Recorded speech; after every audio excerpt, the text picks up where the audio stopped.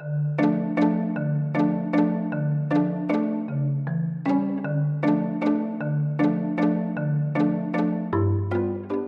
Kevin Cameron. I'm sitting here at a table in my shop, and I'm about to do something a little different. Instead of talking about stress concentration leading to cracks and failure, I'm going to talk about how things work when things are just fine. In this case, exhaust pipes. Here is a 421 4-stroke exhaust system from a 600 Ninja, and here is a 2-stroke exhaust pipe. Quite a different shape. In the one hand, we have cylindrical pipes leading from the cylinders down to a junction where they join two together and run out to the end where you can see a divider in the middle of the pipe. That's why we call this a 4x2x1 or just a 421 pipe. What we hope to accomplish with the correct exhaust pipe design is to convert some of the otherwise wasted exhaust energy coming out the exhaust port or exhaust valve into something useful for making power. Here's the 2-stroke pipe.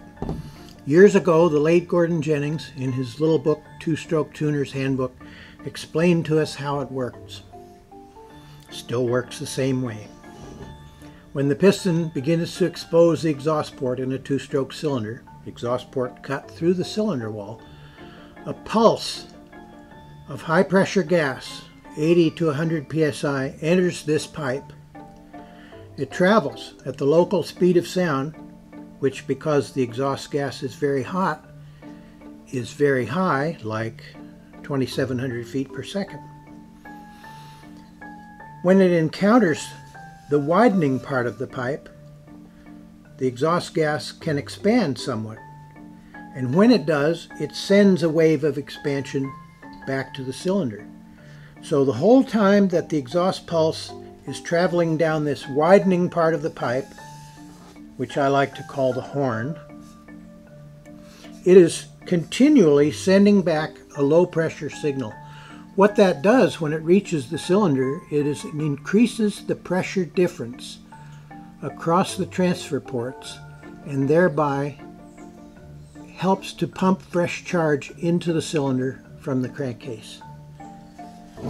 Then, during the time that no action is required, it travels down the center section of constant diameter. Meanwhile, back at the engine, the piston has reached bottom center and is starting back up on compression. First, it closes the transfer ports, but the exhaust port is still open. The rising piston may push fresh charge out the exhaust, thus wasting it. But this converging pipe, this reverse cone, which the Germans call a Gegenkonus, a contracone, sends back a wave of positive pressure. And that wave arrives in the cylinder just as the piston is about to close the exhaust port, and it pushes any fresh charge that has been lost into the exhaust back into the cylinder. The piston closes the port and compression continues as the piston rises. So this 2-stroke pipe is an air pump. It helps the pumping of the engine. Normally we think that the crankcase in a 2-stroke is what pumps fresh charge into the cylinder, but it gets a lot of help from the pipe. In the 4-stroke case, a pulse of pressure, again at maybe 100 psi, and of course we're talking full throttle here, travels at the local speed of sound down the header pipe until it reaches a junction where it joins one of the other two headers. That's a point of expansion.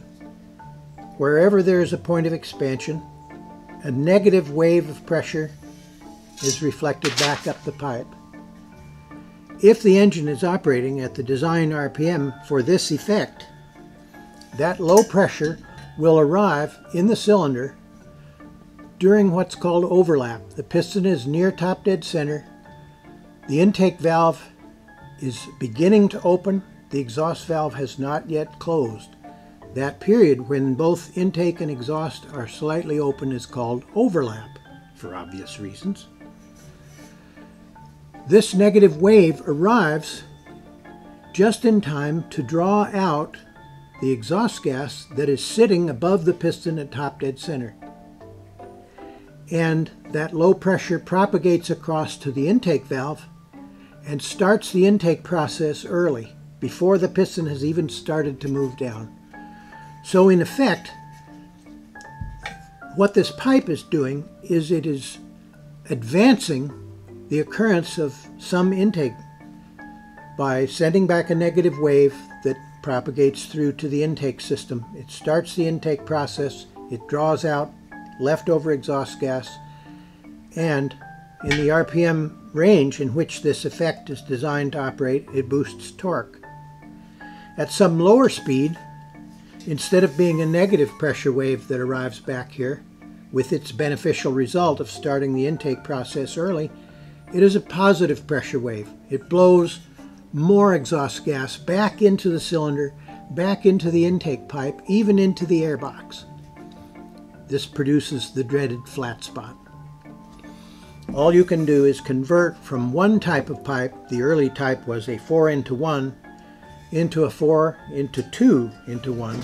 This looks like a 4:1, but this pipe has a divider down the middle of it, so this is actually the collector.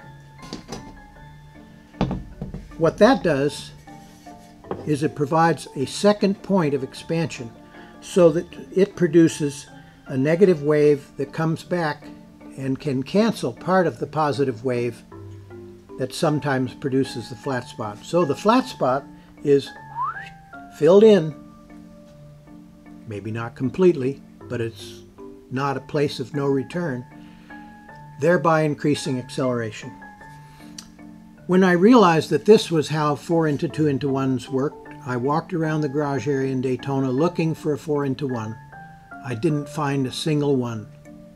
Every four-stroke racing at Daytona that year was using a 4:2:1 because it improves acceleration by keeping torque high most of the time.